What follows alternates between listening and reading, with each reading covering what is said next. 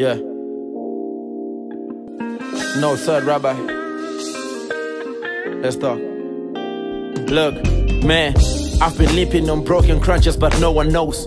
Trying to lead myself into places where no one goes. That's the result of being stuck at a place where no one grows. Question the purpose of responding to these altar calls. I heard the church is God made, but the system is men's. That's why the system ultimately leaves victims a mess. The fear to move has left some people just nursing offense, able to hurt while they cane, limping, caring for plants. Should I goof and jest, or call a spade a spade? My observation, you only matter when a person's paid. People love you till you develop a certain trait. Speak like Joseph and that develops a certain hate. Trying to differentiate the voice of God and a voice for God. I thought the mission was clear, win the lost for God.